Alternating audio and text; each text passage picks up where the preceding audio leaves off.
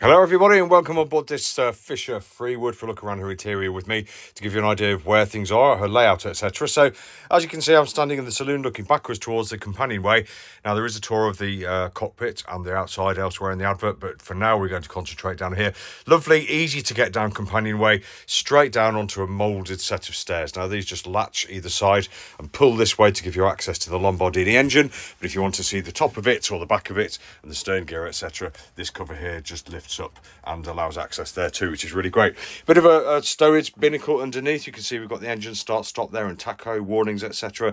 Nice and easy to get at, and we've got a couple of handles either side to hang on to as well. First thing to notice down here is just how light, bright and airy it is. Look at how high the deck head is. It's really high. We've got massive windows here, windows looking forward as well, because we've got a really high coach roof relative to the deck, so that's great.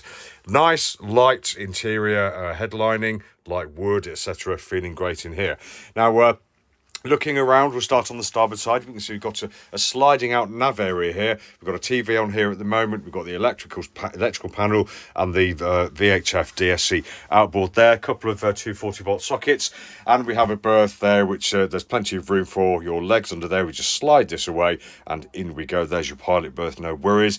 Battery power monitor down there. The batteries, two batteries are under here, and we have a Victron battery charger too, and also the main isolator there.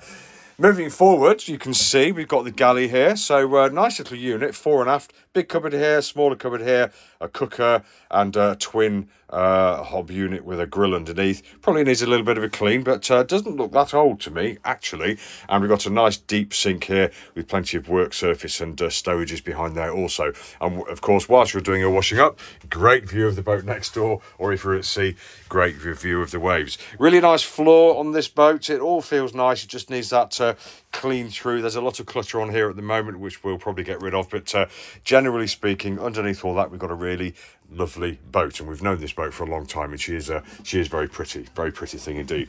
Moving forward, you can see we've got a little lobby in this area. I'll just close the door to the forward cabin for a moment. We've got a big locker here, but you can see we've got a hanging locker for life jackets, etc. A cupboard above as well. Close the door on that. If I open this compartment here, you can see we've got a bijou heads compartment. There we go. So we've got the cleaning bucket on top of the head there, but the head is sitting facing to starboard.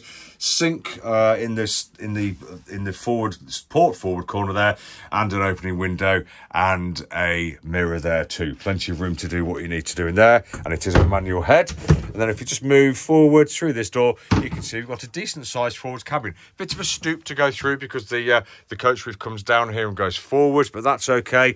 And once we get in, we can see we've got well, we can't really see because of this bed, but there is quite a large berth here with storage underneath too, and there you can see the this is the I'm not sure which sail this is, because we've got the foresail bent on, we've got the mainsail bent on, so that may well be a spare, but if you look closely, it doesn't look in too bad nick either. You can see we've got port and starboard opening windows, which is rather nice, an opening hatch above us, and again, nice and light and bright and airy. We just need to get rid of all this clutter, get it out of the way, and open this boat so that we can see her for what she is. But other than that, she is a very pleasant place to be.